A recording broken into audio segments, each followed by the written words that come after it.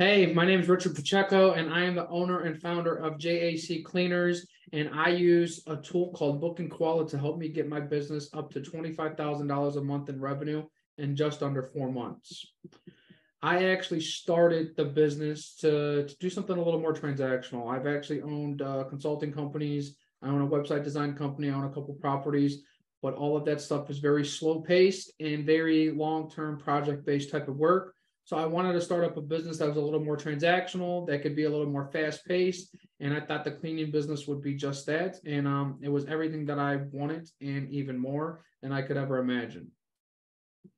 How much did I actually invest? I only invested probably just under $500 that very first week or two, just to do a couple cleans myself and to get enough supplies so I can hand off those supplies to an employee of mine to start taking on some jobs. And then with the tech stack and software, I believe it was literally under 2,000, or not even 2,000, $200. I think I spent less than $200 for actual tech stack and operating costs to get my business up and running with the tool Book and Koala.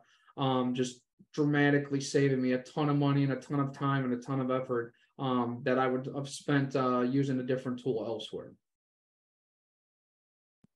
What sets JAC apart from its competitors? Honestly, I would say it's our technology, the technology that Book and Koala offers and allows me to use and allow our customers to use and our providers.